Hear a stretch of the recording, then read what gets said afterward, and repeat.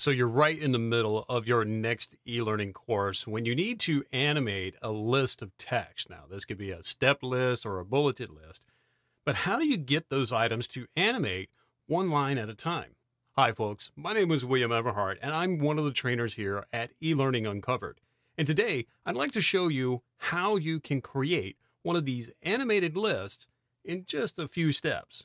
Now, animating a list of text is not a new feature by any means. In fact, it's been around since the very first version of Storyline. Unfortunately, it's one of those little features that is so easily overlooked that most people just forget it even exists. So let's take a closer look at the animation effects that can be applied to a list. Here we have our slide and we have our text that we want to animate. Now, this element I don't necessarily want to animate, so it is a separate text item. However, the text that I do want to animate is right here. And this text is one singular text frame or text box. And what a lot of folks would do is they would actually create this as separate blocks of text and then animate each one of those blocks. And while there's nothing wrong with that, that can be a little bit more troublesome when it comes time to make edits or if it's time to update your e-learning course. So in this tutorial, I'm going to show you how you create that same effect using a singular text box. So of course, the first step is to insert that text box, which we have. Then you want to enter multiple paragraphs of text.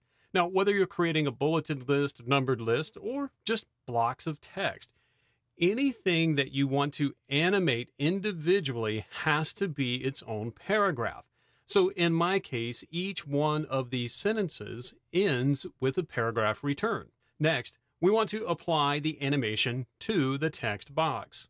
So I'll go right up here to my animations ribbon, and this will work on both entrance animations and exit animations.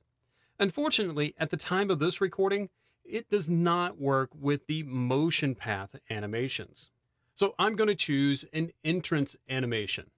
And in my case, I'm going to choose the fade animation.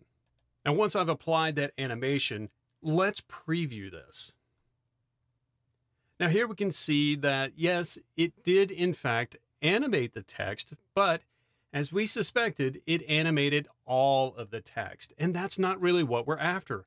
We want each one of those lines to animate individually. Well, let's get back to Storyline and go ahead and add that option. So now we're back here looking at our slide in Storyline, and I still have that text box selected. So I want to go back up here to where I inserted that fade animation. And you've probably seen this menu item before. It's called Effect Options.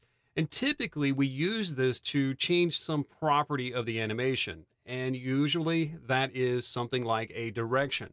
However, there is another option here. It's right down here at the bottom, and it's called a sequence. Now, you'll only see the sequence appear if you're animating a text box. So by default, it will animate that text box as a singular object. And what we wanted to do is to take a look inside that text box and animate each one of those paragraphs. So our sequence option here, by paragraph. Now, let's take another quick peek at this animation in action. So let's preview it. Once again, our text is animating, but now we can see that indeed it is animating one paragraph at a time. But did you notice the timing of those animations? They seem to occur one right after the other, and it still happened relatively fast. So how can we slow this down? I'm going to go back to Storyline here, and I'm going to take a look once again at that text box. So the text box is selected here. The little star here to the left indicates that I do indeed have an animation applied to this object. But there's one other area that is so often overlooked, and that's right down here in the timeline. So here we can see that the text box is highlighted here in the timeline. But take a look here to the far left. This little icon is a disclosure triangle. And if I click on it, I will reveal each one of those paragraphs as an individual object in the timeline. Now, I'm just going to adjust the height of my timeline so we can see the rest of those items. So if I want to change the timing or the duration of each individual object? Now I can.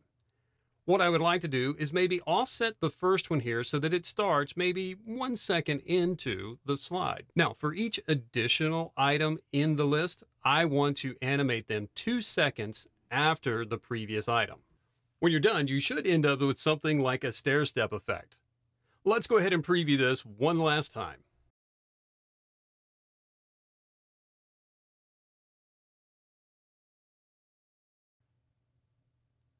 And that, my friends, is how you properly animate a list of text. Now, if you'd like to learn more about using Articulate Storyline, then be sure to check out our online workshops at elearninguncovered.com/training/online workshops.